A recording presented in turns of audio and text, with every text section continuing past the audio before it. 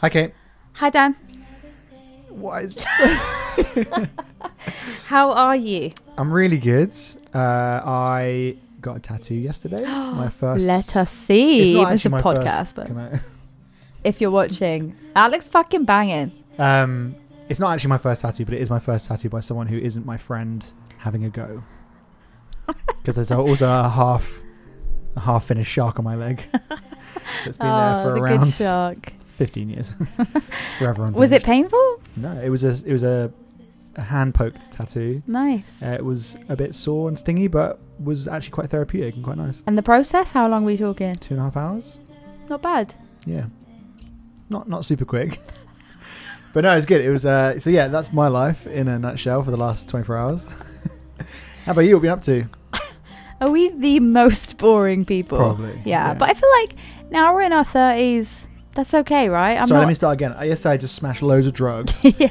And just broke something for no reason. Yes, same actually. Yeah, and then I had a call from the press, and they were like, "Can we write about it?" And I was like, yes. "Fuck off." Yep. Brainwashed. Brainwashed. Oh my god, Brainwashed. I love Brainwashed so much. Yeah, me too. I'm really happy it's out in the world. Yeah, I like how like weirdly dramatic it is. Like it's got like a country flair almost. Yeah. And I remember sending it to you, and I can't remember when you sent me this video back, but you had like made an entire guitar part, and it was like it just went up a different level. Like I loved it so much. That's very kind of you to say. I vividly remember spending far too long, maybe like 4 hours straight, just tinkering until I found something that was worthy of the song, because it's such a nice song, and I was just like, I could so easily just fuck this up by strumming or just like busying it up, and actually spending some time being like, what actually does the song need? And I don't know, I think we jammed together actually before then, and I'd done some sort of weird country thing. Diddling? Yeah, diddling, and that was all I didn't really do anything else that was decent, but I remember being like, that actually works really well over the song. So to go away and do some homework, which actually was a lot of this record, was me taking what you'd done and being like, how can I embellish it or do nothing? Like it wasn't the type of songs where I could just be like, I'll play what you're playing, or I'll play, do you know what I mean? I had to really think about what actually fit in there, because you take up quite a lot of space with the songwriting, because you write like your lyrics and your melodies and the way you play the notes and stuff, all of that fills a space, because you want the percussion, the finger picking, you want the chord sequences that you can sing to, and suddenly I'm like, this is amazing, it's so good that where is there room on this track? And it's a good challenge as like as a sort of songwriter to go away and be like, okay, like if it doesn't sound good, you're not playing on it. Basically. Well, you met the challenge. Like, thank you. I think that song would be like subpar without your guitar part. That's very kind. I think the song is such a good song. Well, thanks, Dan. Yeah, just an amazing talk about what is the song, what is it about, what does it mean to you? So Brainwashed is essentially about going through life, relearning over and over again that you don't need external things to be happy, type thing, and the universe will keep taking things away from you that you really love to remind you that you're okay on your own, and you were okay before that thing, before you had it, and you're going to be okay without that thing.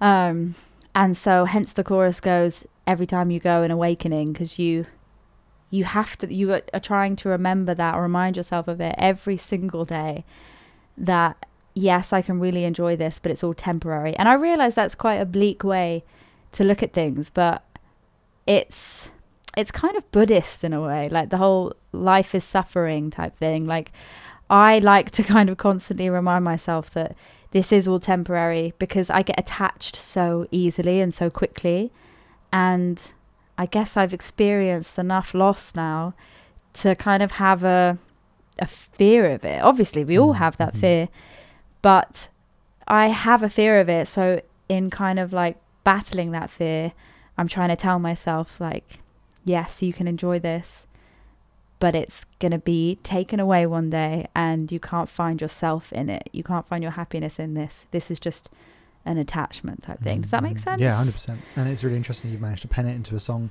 And you said about the Buddhist thing, and to broadly talk about the record, is that a lot of it has that feeling. It's a lot of you assimilating the concepts of life and the process of trauma and grief, and all the happiness and the sadness, the yin and yang of it all, the idea that you need it in order to grow from it. And this song is a really good example of that.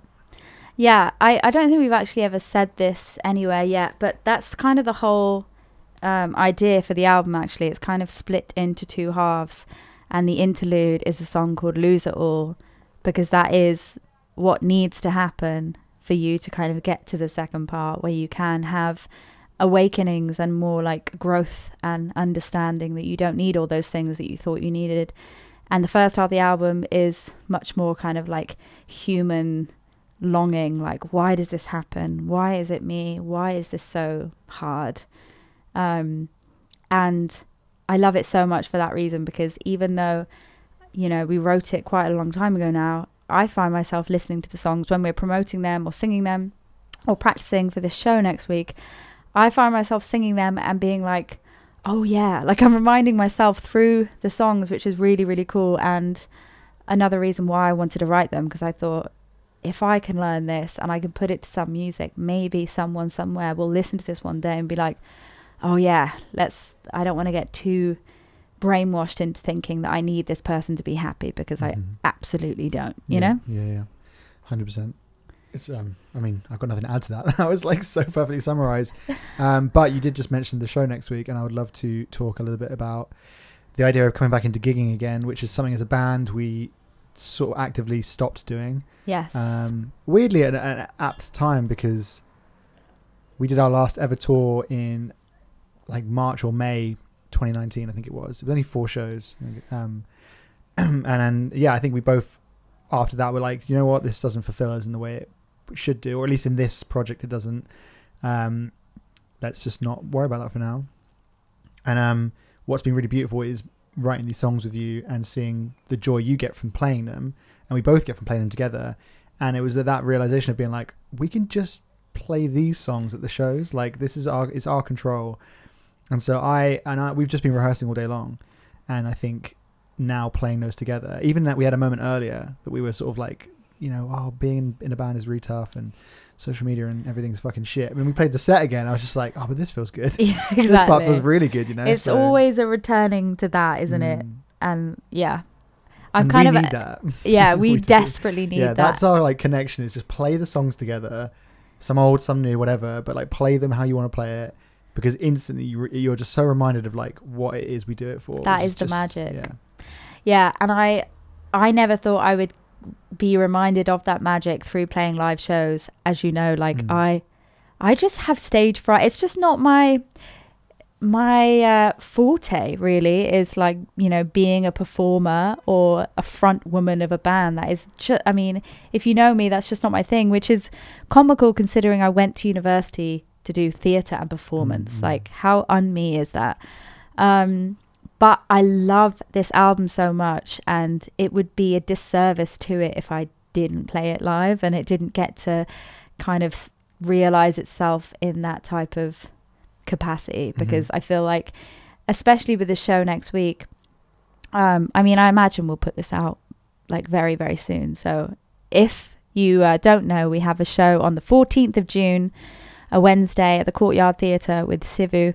And we're super excited about it, but it's more of an intimate show, and these types of songs are where they're made to be sung. Do you know what I mean? And I think we recognise that. It was like some of these small clubs that are made for bands and things, like we always felt a bit alien in there. It's like a dark room, there's no atmosphere, there's no vibe, and we're trying to sort of play a quiet, you know, give someone a quiet experience. And I think now we're recognising that actually there's probably better venues that are fitted to like this incarnation of the project, and it'd be great to come and play this venue. I mean, we could be having a different conversation in the Borrowed podcast where we're like, actually, that was rubbish, we hated it. Yeah.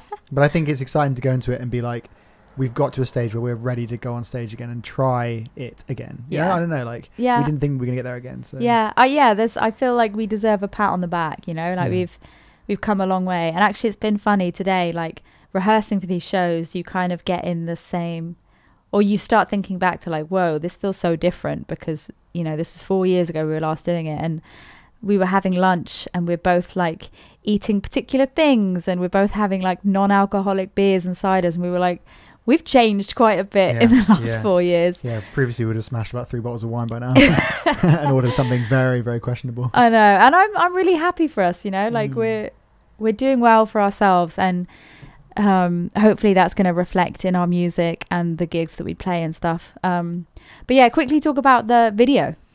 Yeah, the video Brainwashed. that you came up with the concept of. I mean, it's hard. It can't really call it a concept. Brainwashed, washing a brain. Yeah, but sometimes thinking that simply is not. I don't know what I was thinking before that. I remember being a bit overwhelmed by the task of thinking like, what could I? We've made so many of these now, and as always, it's like we only have X amount of money to go X amount. So it's always tricky to think inside a box. But I think I needed someone to just say like, that is as simple as it needs to be. Someone washing their brain. And then I was a bit like, nah, it's not possible. Like, where can I even afford to get a brain prop from? But a quick Google search, and you can get this really janky brain hat. And I was like, you know what? I reckon actually that would look totally fine.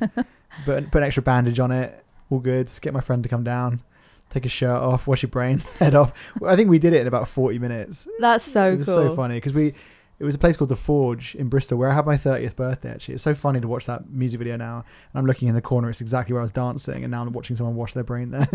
But it's a beautiful place. And the owner, Silky, was just absolutely did me a solid. I texted her like, an hour before I came down saying, is there any chance that no one's in there for an hour? And she was like, just come down, do what you need to do. We're doing some refurb. But what I didn't realize when she said they're doing refurb is that there's literal builders like walking through. So I'd literally be like, I'd have the shot ready. And then some guy would be needing to get to like the plug socket in the corner. And so we just wait. Like Steven's got his like brain cap on and a sponge. And the guy walks the corner and like literally like it, like on the right side of me, there's like two builders.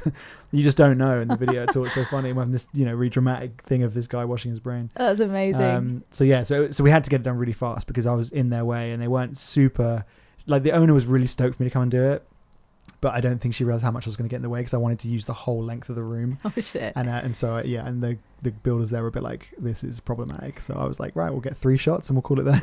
I mean, it looks fucking so cool. It looks eerie, and I just want to say thank you for always doing such an amazing job for us video wise. Like, I have got the pick of the litter with Dan Broadley as my bandmate. Like, I really do have it quite good there. So thank you very much for all the work you put in. It's very kind, thank you. And yeah, I can't really remember anything recording wise about Brainwashed. I mean, it's a very simple song, in the sense of like, I think we just played in the kitchen together again, just both of us. I do remember playing at the same time because there's so many little like guitar like we have to feel it together. That's yeah, song, don't you can we? hear it's like like the a dings jewel of me messing it up, but like that's because we just did it in one take rather than like finessing it. Yeah, that's the beauty of it, I think. Totally, and onto tape again as well. So it was very, very live. And then Rick had that kind of cool like train track kind of like, I guess he was using hot rods, the brushes or something. Yeah, I remember hearing that in the control room, being like, I am obsessed. I couldn't believe that was our music. It just felt so. It felt like it was fully us, but also a really mature version of us that maybe even at the time I wasn't ready for. So when we got there, I was like, oh, this is like incredible. Yeah, it kind of felt akin to like, we like really, really like those last 2 or 3 Sufjan records. And I think having a song that felt like, certainly doesn't sound like a Sufjan Stevens song, but it feels in the world of that, And I think, did you do the piano on this one? Yeah, it's kind of like really random piano parts. Like, I absolutely love that. I wanted it to kind of like sound like it was raining piano. That was the quote. A brief. Yeah. And it just really, really sporadic, random notes, but I think it really, really adds to the vibe. Yeah, and I think actually, because when we came in to do the album, and obviously we'll talk more about this later on, but I think there was we wanted other players because we didn't really feel that confident in our own piano playing abilities. Like, we can both absolutely play piano, and you're much better than I am, but I remember both thinking like, we want this record to be so good, we want someone to come and really play it. And so we had like Johan and Pat came and did some songs, and that was great. Like, it was really nice to have those players on those tracks. And I think you getting on and doing Brainwashed, suddenly I was like, wait a minute, we're way overthinking this. Like, you can absolutely do the type of piano we think about that we want. We thought we had to get other people to play because we're always like, oh, we're like block chords, or we need like quite structured things. But watching you just like riff and fall off into this ether of like playing, I was like, we don't need other players really. I mean, it's lovely to have them on the tracks, and I'm really glad to have shared the experience. Same. But Brainwashed is so great because you played and you knew what you wanted on that track, and you absolutely nailed it. Like, it was so good. Yeah. Go Brainwashed. I love it so much. Yeah, and I really hope everyone else likes it as much as we do. We're kind of obsessed in it, but that's the beauty of your writing your own songs that you like, I guess. Yeah, and even if not, like, that is probably one of my favorite songs I've ever written. Like, I will stand by Brainwashed till the day I fucking die. I love it.